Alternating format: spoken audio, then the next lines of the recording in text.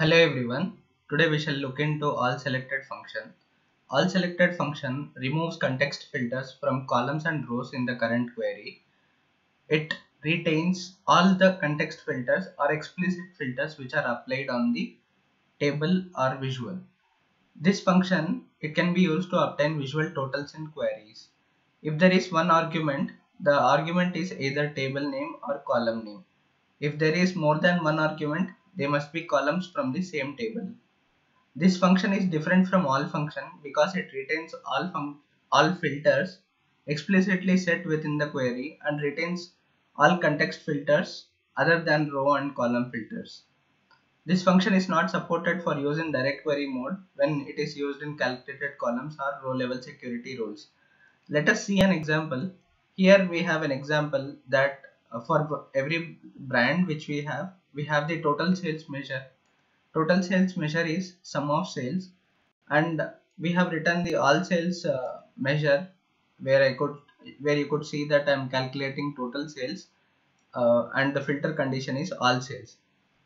So by using all sales we could see that the total is like 127 million, through which we have calculated the percentage sales. Let us see all selected sales and see how it works. I'll create a new measure. I'll write the name all selected sales.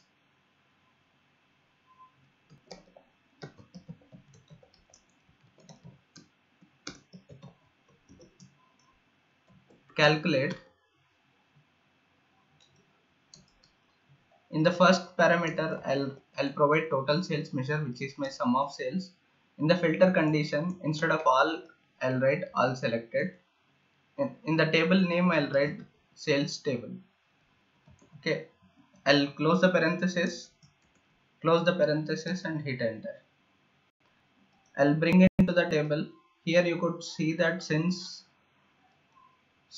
all selected and all sales both removes all the filters which are existing, you could see no difference here. Okay, I'll create a percentage sales measure for all selected, and we could notice the difference as soon as we create and apply the filters. I'll write percentage all selected sales equal to divide total sales comma all selected sales. I'll close the parenthesis, hit enter. I'll bring this measure into the table. Here you could see that my percentages are also similar to the all sales percentage sales. The difference between all and all filters, here we could see whenever I select the brand, here you could see that for that particular brand whichever is selected, it is representing the all selected sales, whereas all sales is removing all the filters and showing me the total sales. Suppose that if I control and select these three brands, for whatever it is selected, it is showing me the total sales is returning me the total sales, which is 71 million. All sales is removing all the filters and returning me 127 million.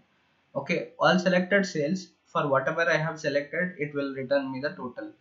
This is how all selected sales work. Like whatever it is selected, it will apply filter to the respective category, and then it removes all the other filters. I hope it is understandable. Here I'll give another example where we can apply the column names instead of table name. Okay, I'll create another measure which is all selected column sales where we could use columns. I'll write all selected to equal to calculate. We can calculate the total sales. Now in all selected function, instead of writing table name, I'll write column names which are brand and country. I'll close the parenthesis and hit enter. I'll create one more measure for all selected to sales, which is where I am entering the columns in the all selected function, and I will show you the difference how how it is impacted by the external filters. Here I'll write percentage all selected to equal to divide total sales, comma, all selected to. I'll close the parenthesis, hit enter. I'll bring in both the measures into the table and show you how it works. Here I'm selecting all selected to and percentage all selected to. I'm selecting the all selected to measure and changing it to percentage. Okay, now all sales and all selected to sales are representing the same. If I select brand and country, here you could see that whatever the brand and country I have selected, total sales is representing the 1 million value, whereas all sales, it is representing total sales which is 127 million, and all selected sales, it is similar to the total sales because we have selected those particular filters.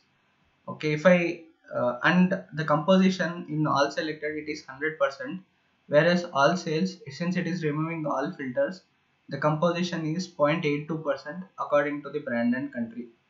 If I add additional country or brand filters, it will return us the selected values and its total, and all selected will return us the total which is equal to the total sales.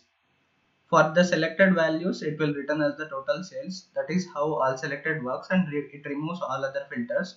The composition would be 100%. This is all for now. I hope you have understood how all selected function is working. Please practice. Thank you for watching, and we shall meet in the next video.